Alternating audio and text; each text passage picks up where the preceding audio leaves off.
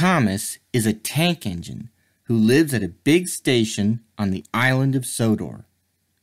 He's a cheeky little engine with 6 small wheels, a short stumpy funnel, a short stumpy boiler, and a short stumpy dome.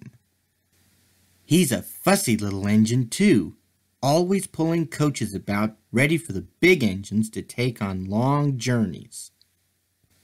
And when trains come in, he pulls the empty coaches away so the big engines can go and rest. Thomas thinks no engine works as hard as he does. He loves playing tricks on them, including Gordon, the biggest and proudest engine of all. Thomas likes teasing Gordon with his whistle. One day, after pulling the big express, Gordon arrived back at the sidings feeling very tired. He was just going to sleep when Thomas came up in his cheeky way, and off he ran laughing. Instead of going to sleep again, Gordon thought how he could get back at Thomas.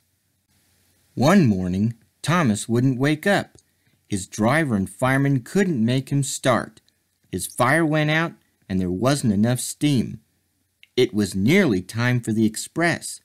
People were waiting, but the coaches weren't ready. At last, Thomas started. He fussed into the station where Gordon was waiting. Gordon, the proud engine, began making his plan to teach Thomas a lesson for teasing him.